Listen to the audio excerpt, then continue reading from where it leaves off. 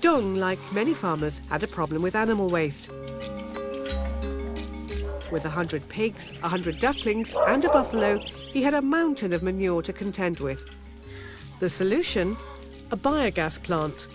Before we had the biogas plant, there was a horrific stench, very dirty and smelly. If the manure is not treated well, it spreads around smell, it spreads around diseases, and it's an unhealthy environment. SNV, a Dutch development organisation, joined forces with Vietnam's Ministry of Agriculture and Rural Development to bring biogas plants to rural areas. This allows farmers like Dong to turn unhealthy waste into a valuable resource. The farmer feeds the biodigester every day when he's cleaning the manure. In the digester itself, an anaerobic fermentation process starts, which is a bit the same as in your own stomach, in which the same processes happen. Also there gas is produced, and the biogas is led via a piping system to the kitchen. And the household toilet is connected as well. All this is washed away to the underground tank to keep the environment hygienic.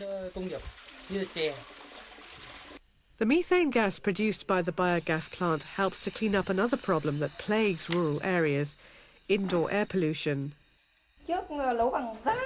I used to burn either garbage or wood. When there was smoke, it made me cough and gave me sore eyes. Breathing in the dust and ash also made me cough.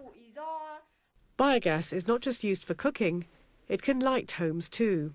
If we have a power cut, we use a biogas lamp instead, or we can use it to save electricity.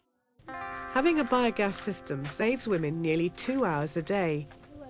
But Tuan doesn't have one yet, so she still has to do things the hard way.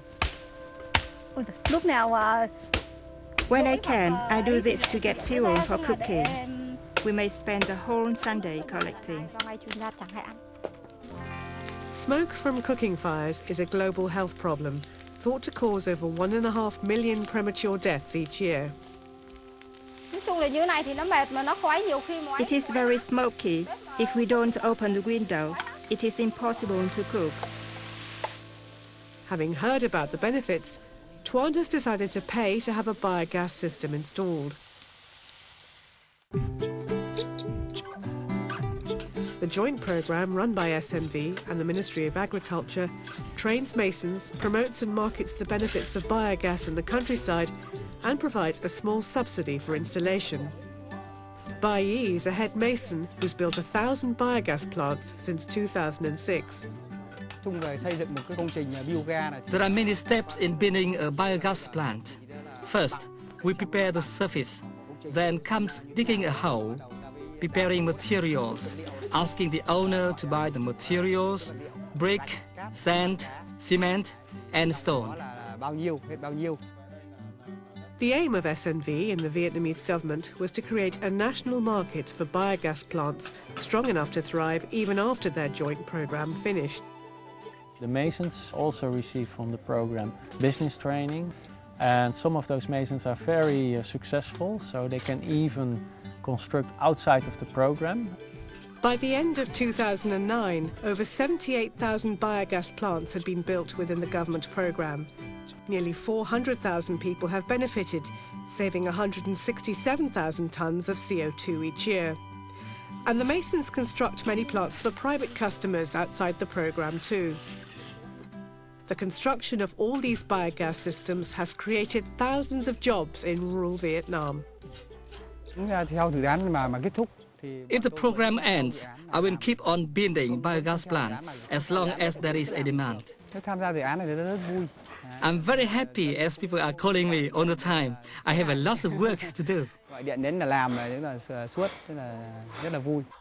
Rural employment and free clean cooking fuel are just some of the benefits. Turning animal and human waste into energy reduces health and environmental hazards. And for farmers like Dong, there's an added advantage.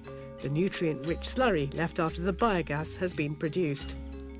This slurry is really good for the tea trees. We use a lot of less chemical fertilizer now. At over $500 a biogas plant is a sizable investment for a farming family, but it's money well spent. If you calculate the benefits of the gas and of the slurry for an average farmer, within 2.5 to 3 years, the investment is paid back. The current programme ends in 2012, but the promotion of biogas will continue. Biogas is here to stay as long as there are farmers raising pigs or cattle. There are almost 1 million households that are technically eligible for a biodigester. So this is only the beginning.